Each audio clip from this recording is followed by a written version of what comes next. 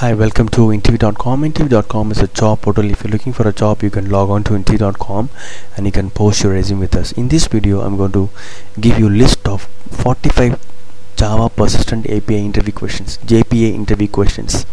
So the idea here is I'm just giving you a reference so that you can start preparing for your JPA interview, Java interview. Okay, let's see the questions. What is JPA and its key components? What are the advantages of JPA, Java Persistent API?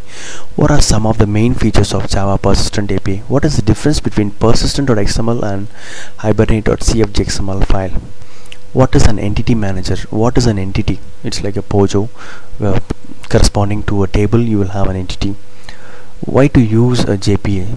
It is a wrapper class. You have to deal only with the Java objects. You can forget about dealing with SQL queries. What is embeddable classes? What is a persistent fields? What is persistent properties? Explain the life cycle of a JPA entity, like pre-post. There are a lot of life cycle involved in the JPA entity. Pre-update, okay, post-update, something like that. What is JPQL? Explain example of an entity with embedded class. How to insert a record mechanism using JPA? Can you write a how can we insert a record using JPA? How to fetch a record using named query? And the 16th question is very important. What is explain at entity annotations and at table annotations? What is the difference and why to when we will be using it? What are the different types of multiplicity in entity relationships, like one-to-one? Explain one-to-one mapping relationship in Java JPA. Explain one-to-many mapping relationship in JPA. Explain many-to-one mapping relationship in JPA. Many-to-many mapping relationship in JPA. So you can give 4 examples. You can be prepared with 4 examples to explain this. Okay, what is the difference between join column and mapped by? Join column will be presented in the owner table.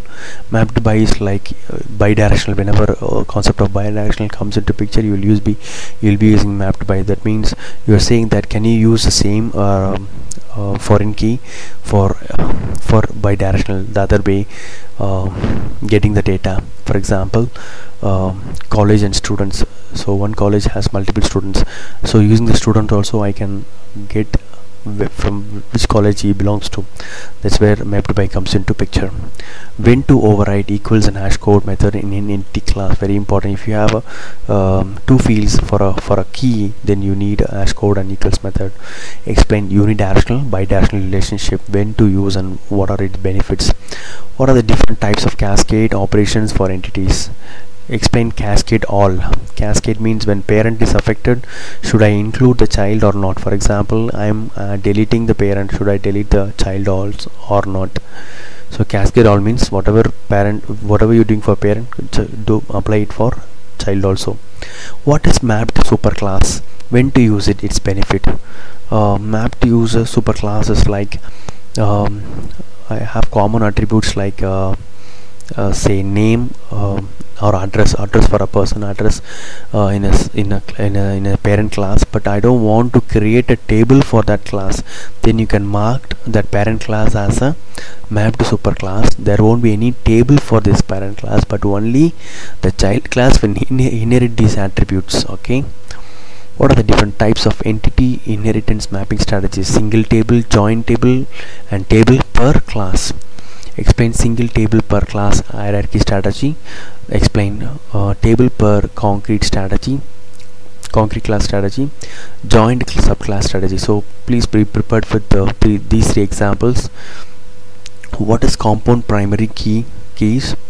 Can we have an entity mapped to more than one database table? Yes, it's possible. You can explain annotation at secondary table. What is annotation used to denote that field that is larger object, that is lob you can use.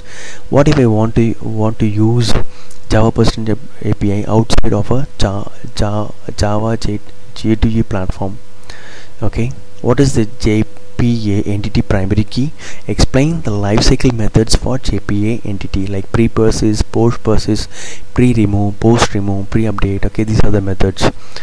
What is JPA named query? What are the different types of generation strategies for the values of primary keys, like auto strategy, identity strategy, sequence strategy? So these are the strategies to generate your primary key for your ID for your table. What is auto generation strategy, identity generation strategy, sequence generation strategy, and table strategy?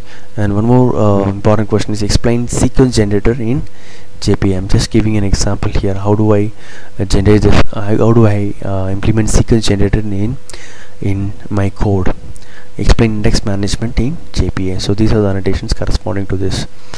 So the idea here is just to give a start for you. It will be a guide. These questions will become a guide for you, so you can start preparing answers for these questions. I'll be posting some more videos of answers for these questions as a video in future videos I'll be posting.